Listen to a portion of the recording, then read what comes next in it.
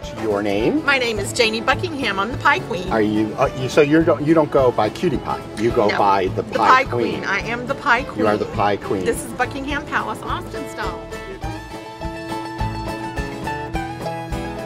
Yeah, it's been kind of an amazing journey. I actually was a hospice nurse. Okay. For 8 years prior to this, and went to work for a perinatologist and talked to my supervisor one day, and she said, hey, the Driscoll Hotel is holding a pie contest looking for an amateur baker that can make a pie good enough to put on their menu. Oh my goodness. And so I entered the contest at the Driscoll Hotel. Took my mother's buttermilk pie and recipe and entered the contest and won the contest. Oh my goodness. Decided that I was tired of changing catheters and bedpans and all that stuff, and I wanted to make pie. So from catheters and bedpans to pie plates. Well, no, honey, because and piping bags. Well, this is going to be the name of my cookbook, the Cutie Pie Wagon Cookbook, from bedpans to pie pans. Yeah, you see, we're on the same wavelength. We are on the same wavelength. I love Absolutely. that. I love that. Wait, can we stay on that topic for a moment? Yeah, sure. I'd like to know, did you ever consider hospice, doing cupcakes, and I mean pies related to hospice? Like, is there a way to bring those two concepts together?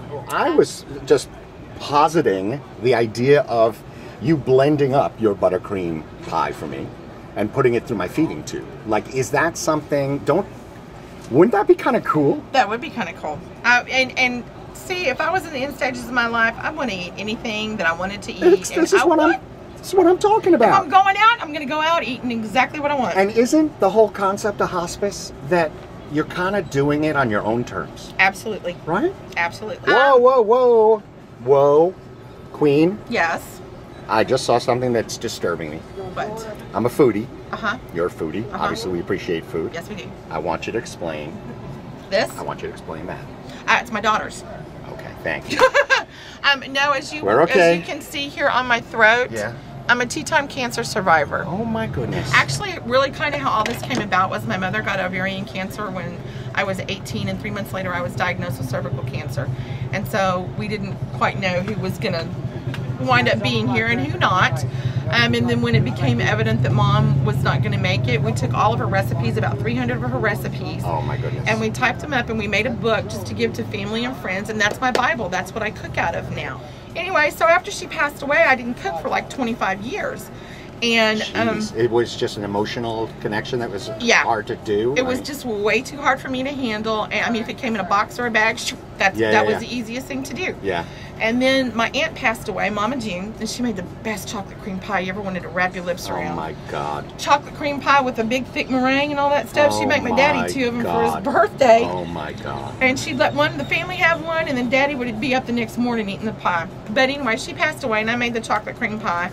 And I took it to the reception, and we're all sitting around talking like you do at the receptions at the funerals and stuff. And this man stood up and he said, I want to know who made that chocolate cream pie. And I was like, crap. I was like, I did. I'll give you my insurance card. I'm so sorry if you're sick and if you got food poisoning.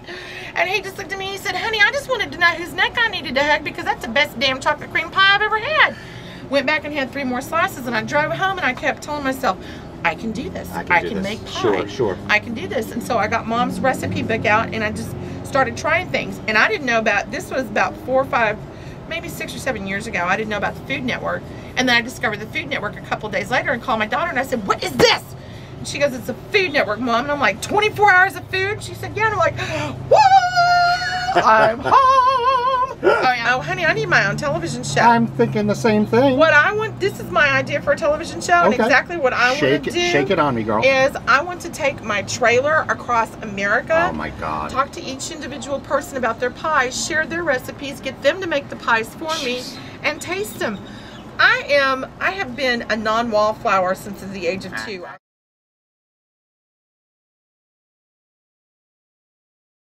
I like your beard. Thanks. How did you decide to kind of do that? Okay, talk to me. These twins, I met these twins, and one like bearded guys and one like clean-shaven guys. Now, is that true? Yeah. You gotta be kidding. No, I'm not kidding. And are you dating them now? Oh no, it was not a date. It was just a fun night. Okay, but you like I like was the being look. an ambassador of Osten. They were busy.